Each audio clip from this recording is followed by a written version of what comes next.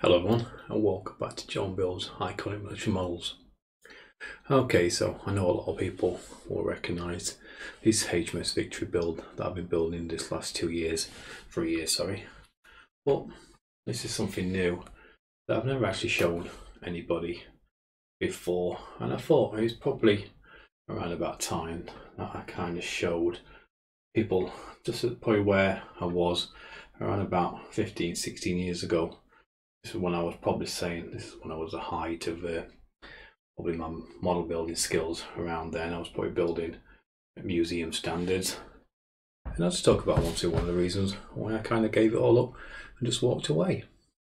Okay, so this is a 1/60 scale. This is HMS Endeavour, and this is from Artisan Latina, and this was actually my fourth model kit build that I'd actually started doing.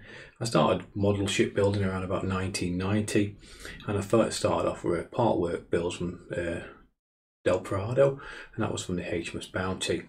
And when I finished that after 2 years, I went on and I carried on their subscription. Once issue 100 arrived, I went on and I collected the Cutty Sark, and that kind of carried on. And then I built, I can't remember what it was I built after that, but then after building 3 wooden ships constantly back to back, I kind of decided that I was going to move away from part work builds, and this is when I decided to get obviously my first kit, and this was this kit from, like I say, from Artisan Latina. I don't know if this kit is still available, but this is the first time I'd actually got a full kit that you build. Because I think after I'd done 1 or 2 ships, I think I'd felt confident enough to move away from like the step-by-step guides. Because for these kind of kits, as most people know, you get more of a booklet rather than the part work, and it's a lot harder to follow. They're more designed for like more experienced shipbuilders, where there's normally like just a small picture, and you get like a little few lines of text in the back of the book as well. But after like 2 or 3 builds, I kind of felt confident that I could kind of move on to that, and I started this around about 2000, about 2003. And like I say, I'd say this is probably when I was kind of building at museum standards. Like I say, I'll kind of show you some real close-ups of the planking back then.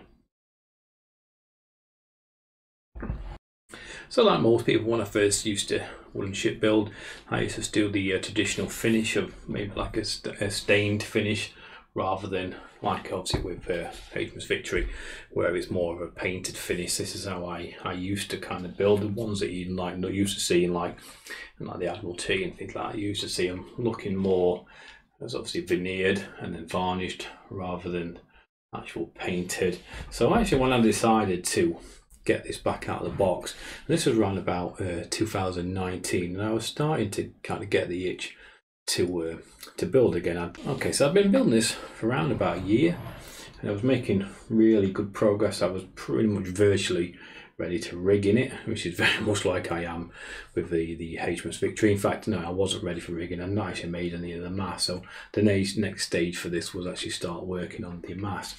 But then obviously, unfortunately, my mum took poorly in 2004, and she passed away with 8 weeks. So I'd lost a little bit of interest for wooden shipbuilding. So I kind of forced myself, you know what, I'll just shelve this for a little bit, take a bit of time that I needed to kind of just refine myself. And I thought I'd get back onto this with probably 6 months to a year. But the trouble is, that 6 months to a year actually turned into nearly 16 years. So I actually didn't get this out of storage until 2019. So I can remember getting it out, putting it obviously on my desk, and thinking I'd just pick up this leaflet again, this booklet, and I thought I'd just be able to hit the ground running. So how wrong was I? I'd opened this booklet, and I got the like I said, all the plans out, and I thought to myself, I haven't got a clue where to start with this build. Everything just seemed double Dutch. I couldn't remember anything, how I'd physically made things, how I'd physically got the plank into these levels, how I'd got all the railing and the capping into these levels. I just completely forgot. So I kind of put it away again, but I'd got the itch again to build, so I really wanted to obviously start wooden shipbuilding. And this is why I always say to people that I think one of the massive advantages for these part work builds, fair enough, they're not as accurate as a kit, but the good thing is about you get these amazing booklets, you get these amazing step-by-step booklets that really break things down for the beginner. And like I said, so that's why I decided to do. I actually went online, and first of all I started on YouTube like most people do. Is I found the builder's guide for this, and I watched it maybe all the way through. I watched the all 100 issues, really enjoyed it, and that really did then set off my interest again.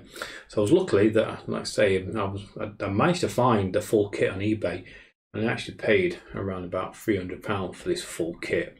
So then I kind of got it, and then straight away I had to order all tools again because I'd got rid of pretty much the majority of all my tools. I'd sold them, you know, some time in them just after the Millennium, can't remember, because I just probably honestly thought that I'd never actually get back in shipbuilding again.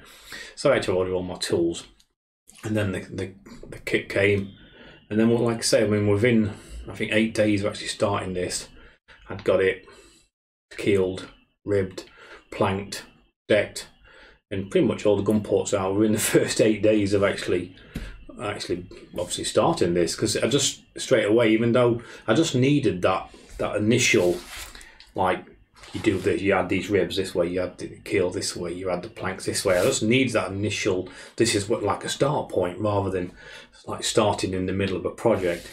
So one of the reasons I kind of wanted to make this this video today is just to tell people that, I mean, sometimes it's maybe better to start off with a part work build of something like a ship than it is to go straight onto the kit, because these, even though like I said, the quality of the kits are not brilliant, they're not perfect. I've had to do, I mean, like, people say to me all the time, what's this kit? And this is a deagostini model space HMS Victory, but if I actually built it to how that kit looks, it would look nothing like this. So I can't really say it's a kit anymore because I've been modifying it and scratch building the parts for the last year.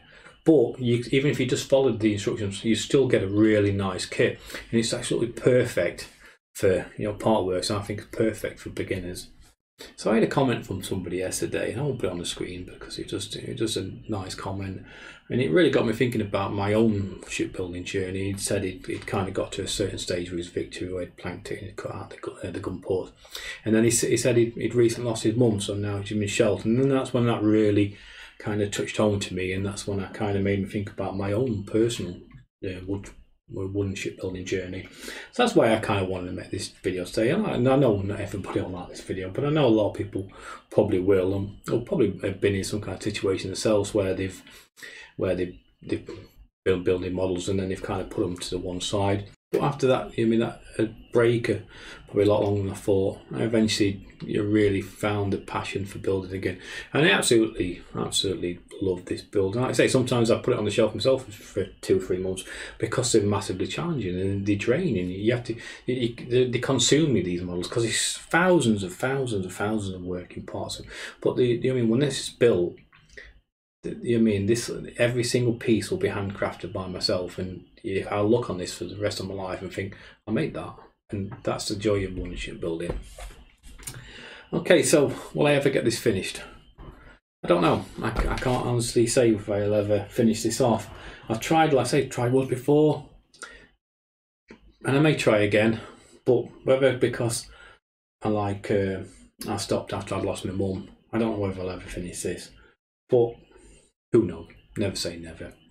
So like I say, I just wanted to show you this kind of personal journey, and like saying, and also that, I mean, don't expect to get, I mean, I've seen people that who build these ships before, and I think they're going to get this perfectly planked ship on your first time. You're not going to do it. My Bounty would look nothing like this. The hull on this, until I actually started sanding it, was nothing compared to the level I'd got to after 3 or 4 ships. So, like I say, it's a natural progression. The more you do, the better you get.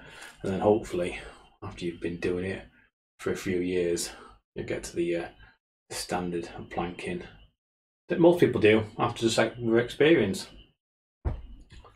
So anyway, I hope you enjoyed this quite a personal video, but I wanted to kind of put it out there exactly. I mean, a bit of my model building history, So thank you all for watching, and I'll see you all again soon. Take care, everyone.